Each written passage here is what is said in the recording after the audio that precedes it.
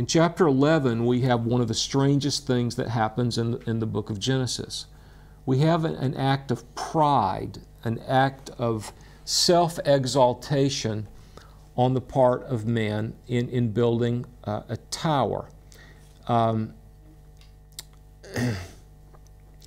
the tower, which is built in the land of Shinar, verse 2, is a cooperative task which evidently has something to do with religion, which evidently has something to do with an approach to God. Look at Genesis 11, verse 4, where people say to each other, "Come, let us build for ourselves a city and a tower whose top will reach into heaven. Let us make for ourselves a name, lest we be scattered abroad over the whole earth." And in verse 6, we see again a consultation of God which leads to judgment, which leads to the confusion of languages. God says, "Come, let us go down," verse 7, "Come, let us go down and there confuse their language, that they may not understand one another's speech." This is a kind of judgment for united action taken independent of God and taken in a way in defiance of God. Now, when we were studying Genesis 1 and 2, I told you that we receive a challenge about the age of the earth, not only from cosmology, and which has to do with stars, and not only with biology, which has to do with animal and human reproduction, but also from anthropology, which has to do with the way mankind has developed, especially with reference to racial distinctions and linguistic distinctions. And anthropologists tell us that to have the racial characteristics that we have and to have the linguistic characteristics that we have, it takes tens of thousands of years, at least 100,000 years. Well, I want to say that maybe that's right. And maybe what that means is that we have to account for gaps in the genealogies and the other ways that we make the references to time elastic. Maybe the truth is that human life is at least 100,000 years old based on anthropology, whereas biologists would tell us that human life is much older than that. Well, let me remind you that I'm not an anthropologist, and I'm not sure how these conclusions are drawn about the racial and the linguistic distinctions. But I want to remind you that the biblical revelation is not an exhaustive revelation. We learned that from John 21, again, when John says, "We're not telling you everything that Jesus did."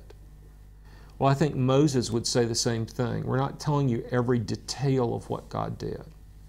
I think it's very possible that the division of languages in chapter 11 and the judgment on the races through the sons of Noah in chapter 9 could accelerate the racial distinctives just as the division of languages was accelerated. In other words, the judgment at the Tower of Babel could have had implications beyond linguistic implications.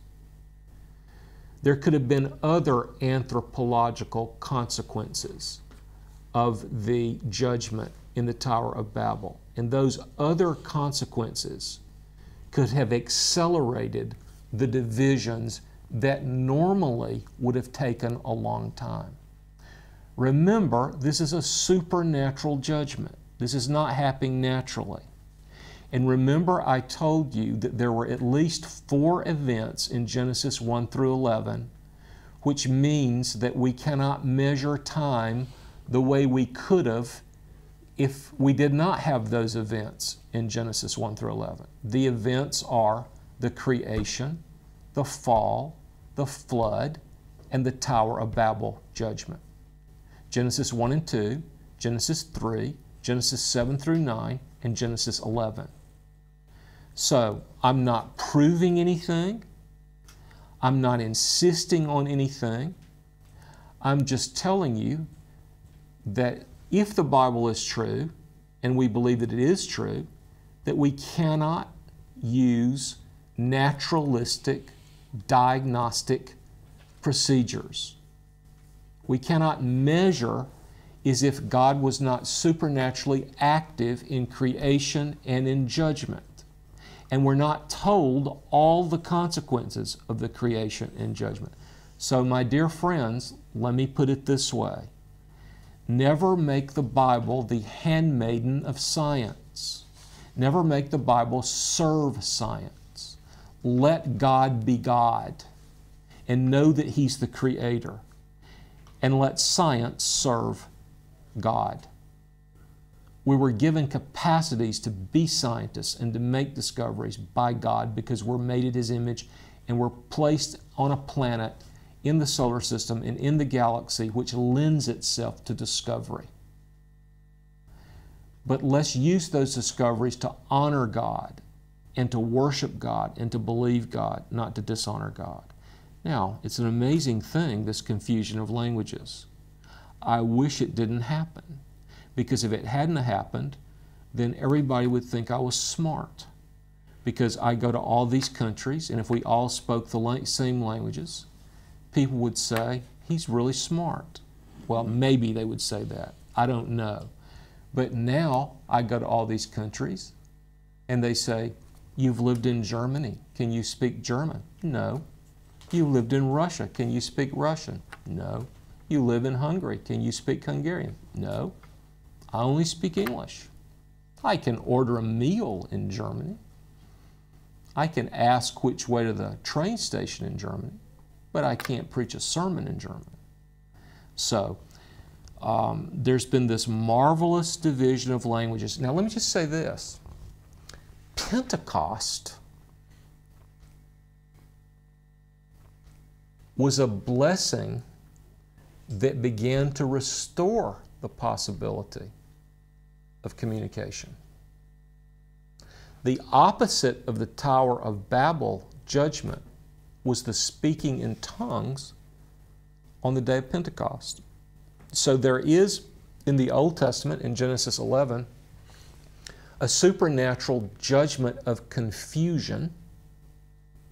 And there is in the New Testament, in Acts 2, a supernatural blessing of understanding.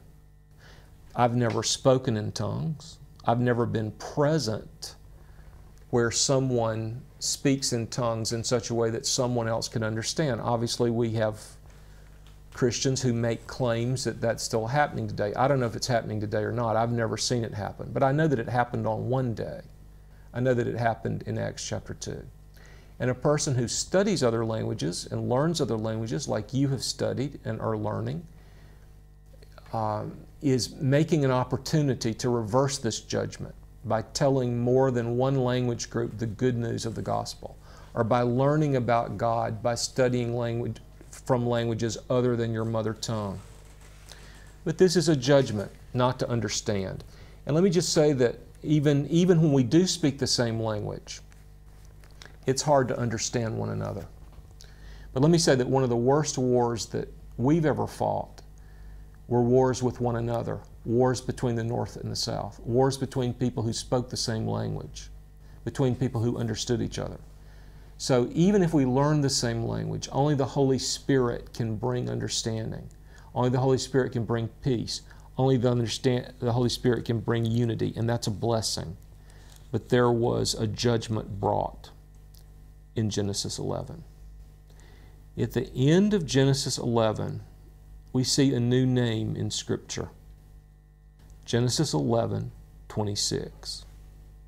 Terah lived 70 years and became the father of Abram, Nahor, and Haran.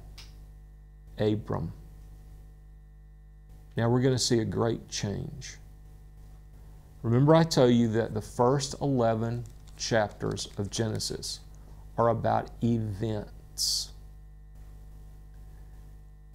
The remaining chapters of Genesis are about people, personalities.